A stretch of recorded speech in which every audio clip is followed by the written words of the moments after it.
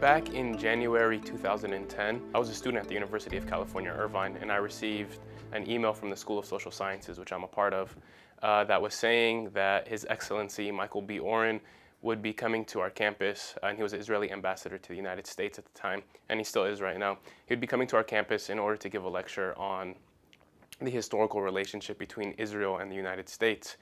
And really, the event was being put on by the university along with other campus organizations and off-campus organizations, pro-Israeli, pro-Zionist organizations, both on and off campus. And the school was not making any mention of the plight of the Palestinian people. And the event was coming almost exactly on the one-year anniversary of Operation Cast Lead, which was the operation in the Gaza Strip by the Israeli military that led to the death of over 1,400 Palestinians. No mention was ever made of the Palestinian people that had been killed. No mention was ever made of the occupation. Instead, the university was rolling out a red carpet for Michael Oren. And for us, that amounted to nothing less than tacit approval of Israeli policies in regards to the way in which the Israeli government deals with the Palestinian people. And so us being students, of course, we weren't too happy with that. And what do students do when they're not happy? They like to protest.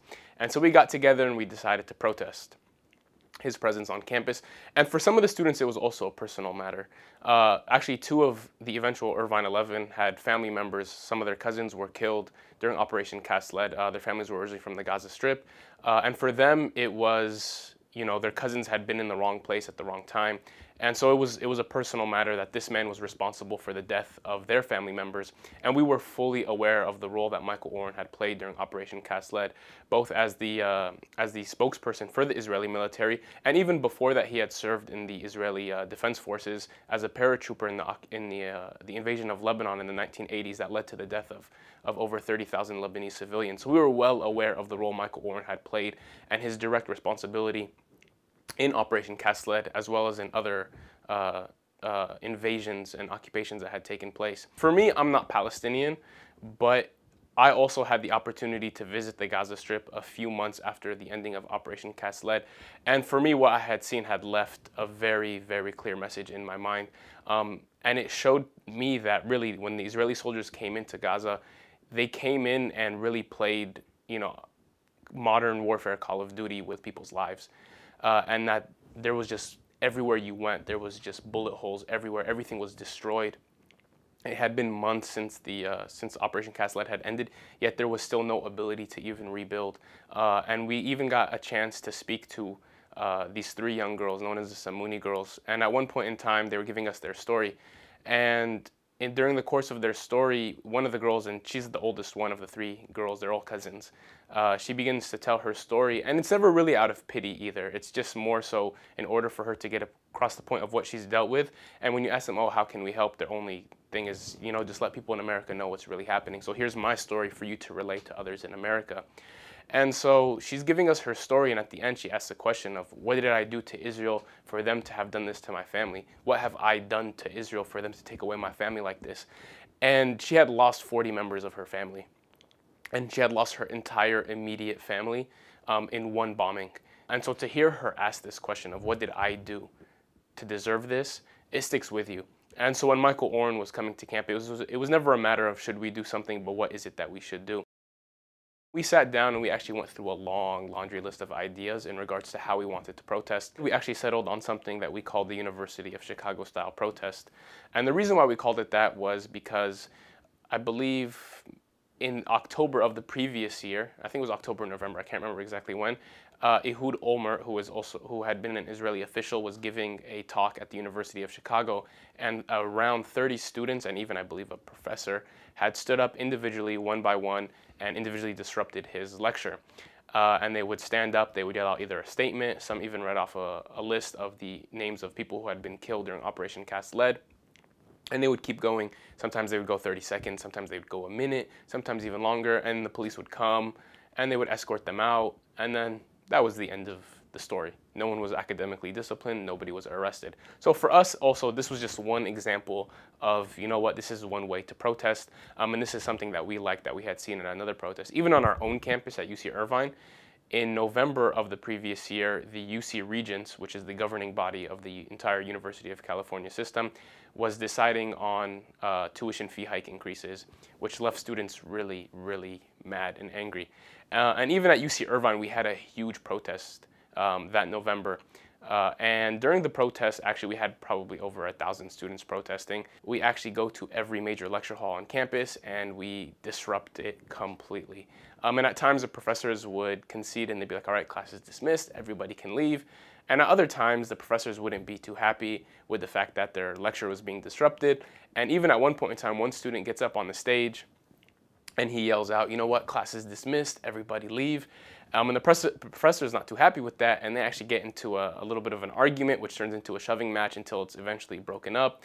And the reason why I mention all of this is you're having hundreds of students coming into a lecture hall, walking up and down the aisles from every possible door with another 1,000 students outside. Everybody's chanting, walk out, walk out, walk out. And then you have a student that gets even into a shoving match. And all this time, the UC Irvine Police Department, along with the senior university, UC Irvine administrators who are in charge of student conduct on campus, are all present at the protest and are all following along with the protest. Nobody's academically disciplined, nobody's arrested for any of these disruptions. So for us, this is something that happened on our own campus. Not only did this happen at the University of Chicago, or did Code Pink do this, or did any one of these numerous groups that protest in these ways do this on somewhere else in the United States, but this is on our own campus. Students have protested in this manner. And so we thought, you know what, this is more than within our legal rights to do something like this.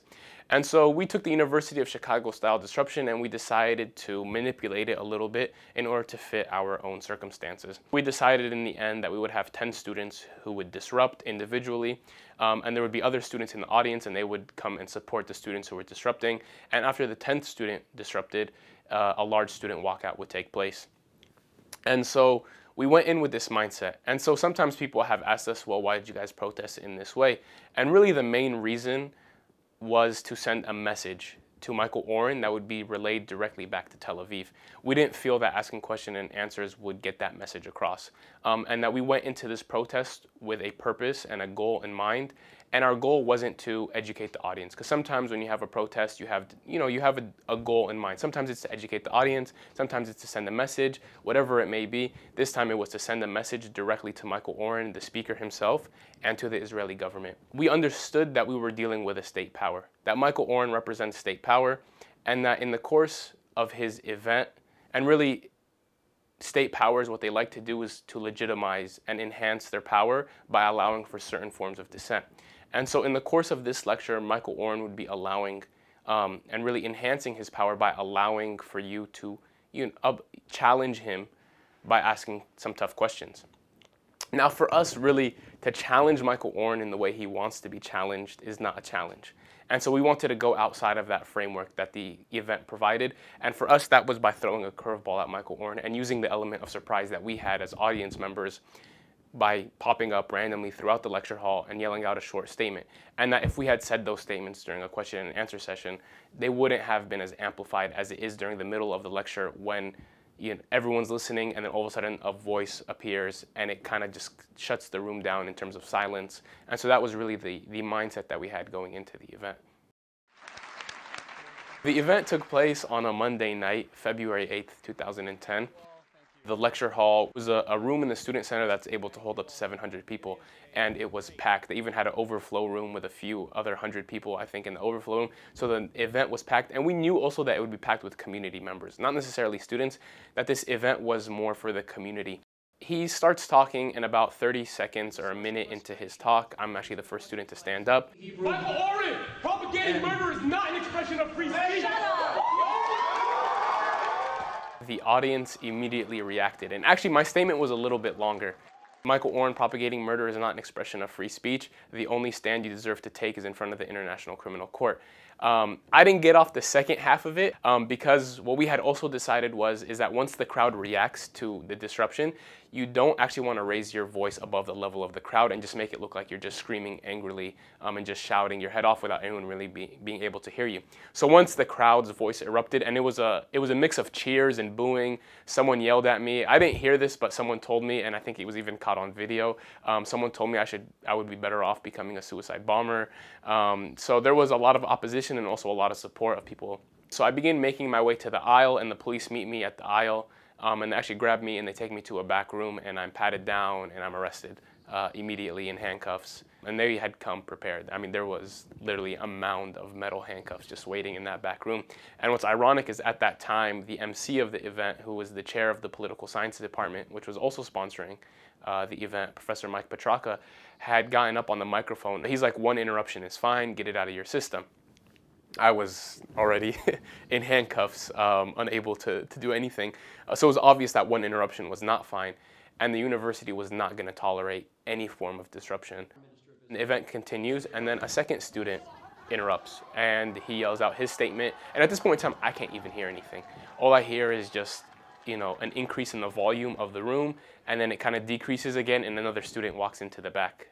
Where I am is handcuffed and arrested and put down on the ground next to me. And so the second student goes, and then the event proceeds, and then the third student. And there was maybe about 30 seconds to a minute in between each student, and then finally the fourth student goes. And each student was yelling out a different statement. One student yelled out, "Judaism is free of the crimes of Zionism." Another student yelled out, "It is a shame that this university has sponsored a mass murderer like yourself." Another student yelled out, "You, sir, are an accomplice to genocide." Some of the students actually repeated my statement. I guess in the heat of the moment, they forgot what was on their card, and they just yelled out anything. And so the students would join me in the back. And after the fourth student, actually, Michael Oren decided to take a break from the event. And he goes off the stage for about 10 or 15 minutes.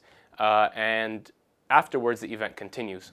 Now, once the event continues, the protest continues. And student number 5 goes, and student number 6, and then student number 7, and then number 8, and then number 9, and then finally number 10. And each student is just one by one by one, with maybe 30 seconds to a minute in between each one. And each one of our statements takes about 10 or 12 seconds max. And so finally, after the 10th student, a loud student walkout occurs. And during the process of the loud student walkout, some of the students are chanting, and one of the students is actually grabbed by police and is also arrested. And he joins us in the back, and that's how we become 11. The event continues after that. And actually, in terms of our planning, we had planned to end our protest and have the student walk out at around 6:25. And we ended up actually walking out at 6:27. So we were running 2 minutes past the actual timing that we had. The event itself was supposed to continue until 7 o'clock. And so we left ample amount of time for Michael Oren to finish his speech, and he ended up having about 35 minutes left to finish his speech anyways. And Michael Oren actually does complete his speech, because this has often been the argument that's put against us, is that, well, you didn't allow Michael Oren to complete his speech, when in fact he actually completed his speech, and the chancellor of the university himself actually came out the next day and was like, oh, in an attempt to calm the uproar that had come about in regards to our protest, I said, well, actually, the event was successful, and Michael Oren completed his speech. And he completed his speech with about 10 minutes left in the event, after which he had the ability to take question and answers. And so always the counter argument has been, when we say, well, actually, Michael Oren did finish his speech, is, well, you didn't allow the audience to ask question and answers, and you took away their right to do so because of the amount of time you took up.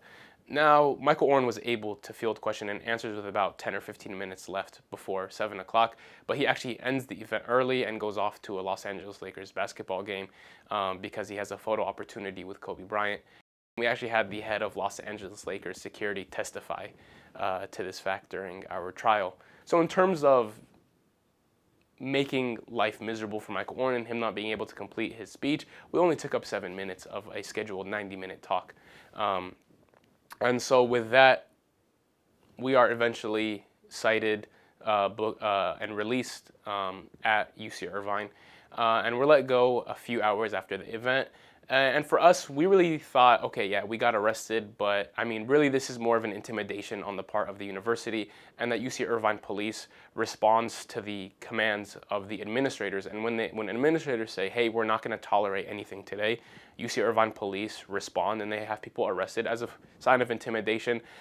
Not necessarily because they're committing a crime, and that, yeah, you'll get released and you'll get cited, released, and no one's really ever going to follow up with what you did. And for sure, no judge is going to allow a case like this in front of his courtroom, and that obviously it's freedom of speech. It happens all the time. And so we really didn't make much of it at that point in time.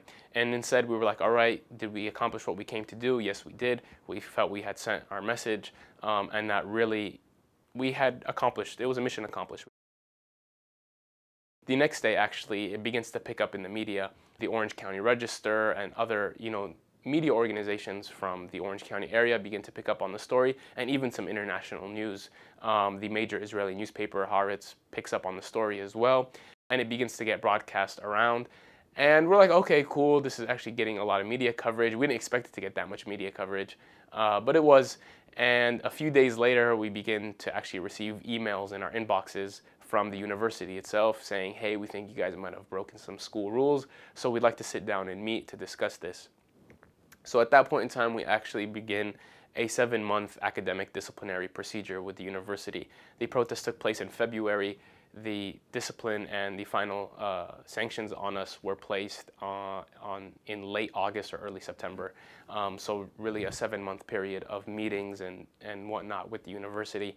And in the end, each one of us is individually academically disciplined by the university, and the Muslim Student Union, which 8 of us were a part of, was also disciplined and held responsible for the protest. And at that point in time, 8 of us were UC Irvine students, 3 of us were UC Riverside students. So the UC Riverside students were dealing with the Riverside administration, and we were dealing with the Irvine administration, and we were all academically disciplined. And the Muslim Student Union was actually suspended for a year, and then that suspension was reduced to a quarter suspension, which is 10 weeks in our academic system, at which point in time the school year continued, and the MSU, they went back to doing what they do. And we thought that that was the end of the road. We felt even that the academic disciplinary sanctions were harsh, considering that no one who had protested in this fashion had ever been disciplined in this way. But we thought, you know what, okay, we were disciplined by the university. Yes, we don't agree, but okay, this has to be the end of the road. We can continue with our lives and everything will just go back to normal. And actually, what we ended up finding out was that a few weeks later, after we received our punishments, was that the Orange County District Attorney had begun to investigate and was actually sending investigators into the field in order to ask people questions and interrogate people, and really what became harassment of a lot of students on our campus. And what he would do was he would show up at someone's house at 5 a.m. on a Sunday morning, banging on the door, hey, this is the police, open up. And they would show up to people's houses day after day after day and really intimidate the parents too of students at UC Irvine. I know your son and daughter is in there, let me talk to them. And the parents would be, no, he's not here, I know they're in here. And it would just happen on a daily basis with these students, trying to get them to answer his questions.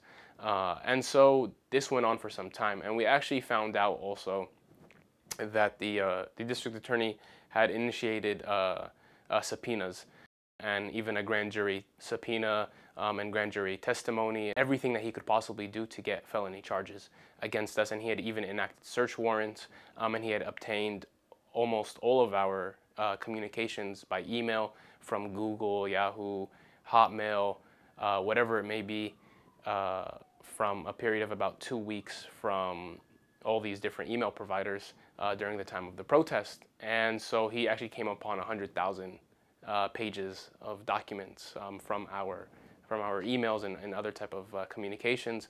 And all of this was used to attempt to get felony charges. And even everything he had gotten is usually only granted by a judge when you have a felony case on hand. It has to be a very serious type of crime in order to do this. And all we had done was protest. And I mean, if you watch the video, it's quite obvious, yes, that's me that's protesting. We never attempted to deny that, that's me protesting. But really, what else is there other than what's on the video? And is that really a felony charge? And he really did everything in his power to try and get felonies. And even when it came time for the grand jury, what ends up happening is if you have to testify, is you have to have your papers served to you. And so a lot of the students, they had classes and whatnot. I mean, they had regular lives. And so he went well out of his way in order to have the papers hand delivered to them. Because you can't give it to their parents, you can't give it to their cousin, to their uncle, to their aunt. It has to be given to them for it to be official and for them to have to actually testify in front of the grand jury. And so one girl has her midterm one day and is pulled out of her midterm by a man in a suit. Here you go, here are your papers. Someone else is driving home, goes to fill up gas. All of a sudden, an unmarked Crown Victoria pulls up behind her or him, and here's your papers. And so that was really what was happening. And so, of course, students were intimidated and scared by this. And so the grand jury is summoned, and in the end, he actually has 1 year to file misdemeanor charges. So his statute of limitation is 1 year for a misdemeanor and 3 years for a felony. So it comes almost full circle to 1 full year after the protest had happened, February 8th, 2011. I think at the time it was February 6th or 7th. He ends up filing charges on a misdemeanor. And I guess he realized that, hey, there's not really much I can get in terms of a felony. And really the only thing that we could have possibly thought of, and the lawyers even thought of in terms of a felony, was he was looking for something terrorism related. That, you know what, these are 11 Muslim students who have acted up. And he was really trying to find something in that regard, like, oh, this is the next Al-Qaeda sleeper cell or something here in UC Irvine. Because there really was nothing else that you could possibly think of in terms of felony charges. And that's really why he was looking into our communications, was to kind of see what was our thinking and what was going on. And really when we were just exercising our First Amendment rights. And so we're finally charged with 2 misdemeanors. The first being disturbance of a public meeting and conspiracy to disturb a public meeting. And this happens right before the 1 year deadline. And a few weeks later, the district attorney himself, Tony Rakakis, actually wants to sit down and talk to us and negotiate a settlement. And we find out once we get there that there really isn't much negotiations that's going to take place. We're offered a deal of pleading guilty, admitting that we committed a crime, and that we would be given community service and a few other things. And really for him, it was a way in which to score some cheap political points by saying, hey, I took care of these kids. We felt that what we had done was completely well within our rights, and so we didn't take the deal. And even Tony Rakakis himself sat down at the table with us, and really what was an attempt to really intimidate us. I mean, this is the district attorney for one of the biggest counties in America. I think it's within like the top 10 biggest counties in America, and he's taking his time out to sit with a bunch of misdemeanors. That doesn't happen. This is a man who's a political official. He's elected. And so for Tony Rakakis, it really was a no-brainer to try and offer us a settlement where he can come out and say, hey, these students said they were guilty, and then go about his normal business. The only problem was that we didn't feel we had done anything wrong. And so we begin to go through the process of going to trial. And before you actually go to trial, you have tons of hearings in which pre-trial motions and other things are heard out in order to get ready for the actual trial. So during the course of pre-trial motions, at one point in time, we went through something called discovery, where each side brings out the evidence that they're going to present during the course of the trial. And so the district attorney at this point in time releases all the information he had obtained from the search warrants. And our attorney is going through them, or one of our attorneys is going through them, and realizes that a lot of the documents are actually privileged information because it's communications between her and us. And at the time, she was our attorney, and we were her clients, and that's attorney-client privilege. And so the judge ends up ruling on this. We file a motion saying that these were all illegally obtained, and the judge ends up siding with us and actually strikes out 20,000 documents from the 100,000 documents of evidence, and saying that they were all attorney-client privilege. And even at that point in time, also, the judge removed, I believe, 3 attorneys from the case, as well as the lead investigator from the case, which is a huge blunder from the district attorney's office to have that many people removed from the case. Now, one of the main pieces of evidence being used to prosecute the 11th student, the guy who was part of the student walkout, is an email between him and one of the attorneys. And so the judge strikes that out, and the district attorney no longer has any evidence against this 11th student. And so at that point in time, the district attorney decides to return to the settlement table with the 11th student, offers him a no guilty plea, and he actually takes it. We tell him, you know what, great offer. You plead that you're innocent. It's as if, you never did anything, and you can go about your normal, everyday life. And so he takes the no guilty plea and has to do about 40 hours of community service. And at that point in time, we become the 10 students on trial rather than the Irvine 11 being put on trial. And so really for us, we were never offered any such deal. And so that's why we never took anything of that nature. And we wanted to maintain our innocence, and that what we had done was, well within our rights. And so we go to trial, and really most misdemeanors take about 2 to 3 days. Ours took about 4 weeks. And so it really became a nice 9-to-5 job. And at times it was interesting, at times it was quite boring. But it was a good experience. You learned a lot from it. And in the end, we were found guilty unanimously by the jury of both of our charges. And during sentencing, the district attorney was trying to get us to serve some form of jail time. But the judge actually during sentencing said that due to the fact that this was a nonviolent protest and that these students acted out of moral conscience, and that their actions were a sincere action. They weren't just trying to cause chaos and havoc, but they felt that they were coming from a principled moral standpoint, that we had good community records, and we had always had outstanding behavior. This didn't warrant any jail time, and that he would just give us community service and probation. And so in the end, we were given community service and probation. And for us, though, that really wasn't the end of the line, because we felt that what we had done was not wrong in any sense of the word.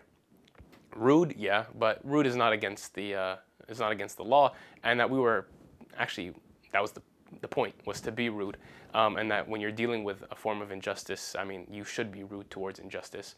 And so that we really wanted to cement the fact that people should not be allowed to be prosecuted by a district attorney because their political views go against that of the district attorney or of anyone within political power, and that anyone who wants to protest should be able to protest. And so we decided to appeal the case, and the case is currently going through the appeals process right now, which takes a lot of time. But we're hopeful that it will be overturned during the appeals process based on the fact that the way in which we're prosecuted was selectively, and that to be prosecuted selectively is unconstitutional, and that this form of protest is well within the rights of everyone here in this country, and that the best way to protect our rights is to exercise them.